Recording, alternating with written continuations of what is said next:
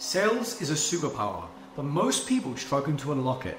I've scaled my content marketing agency from $0 to $500,000 of annual recurring revenue in less than 18 months. If you're struggling to make money on social media, this is for you. Number 1, prospecting mastery. You can't sell apples to lions. You must identify and target the prospects who need your service. That's how you build a pipeline full of potential clients. Next is executive level communication.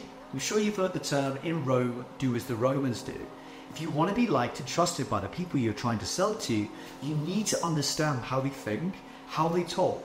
Use the words they use, talk about the things they care about. View everything you say from the lens of, I were an executive, would I find this valuable? Next is active listening. Most deals fall through when you try to sell without listening. If you listen carefully to what your prospects actually have to say, they will tell you what they need from you so they will buy. Run discovery calls with 70% listening, 30% talking. Next is relationship building. People will buy shit products from a salesperson they like. Now try and build rapport with your prospects so you can build likability and trust. Try consultative selling.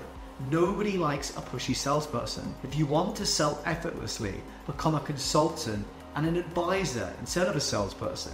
Listen to your prospects' problems and give tailored solutions to those so you can give them a sneak peek of the value that you bring to the table. The next to focus on is objection handling.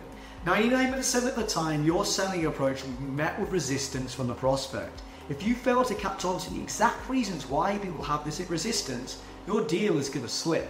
The best way to deal with this is to ask, is there anything that might stop you from going forward with this deal? Your prospects will give you everything you need to close that deal. The next part, negotiation tactics. More often than not, prospects will try and negotiate terms.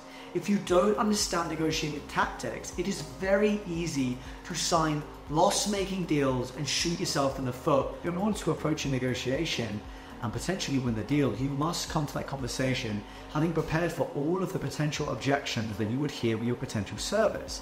Now, there are some ways in which you could actually do this to speed up the process. One way would be to use ChatGPT to map out all of the potential ways that your deal could potentially slip or they wouldn't move forwards.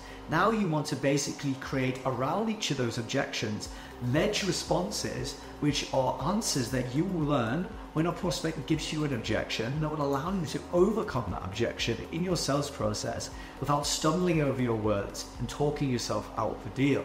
Remember, the best deals are the ones that are win-wins for everybody involved. The last part of sales, which is undeniable, is resilience and persistence. Sales can be brutal and rejection is inevitable. You need to learn to never take anything personally and keep pushing. And there you have it, sales skills that completely transform my life and my business. What else would you add to this list? Let me know in the comments. If you're watching this on LinkedIn, the best thing you can do to help me is to reshare this video with another B2B creator. If you're watching this on YouTube, don't forget to subscribe to our YouTube channel. Thank you.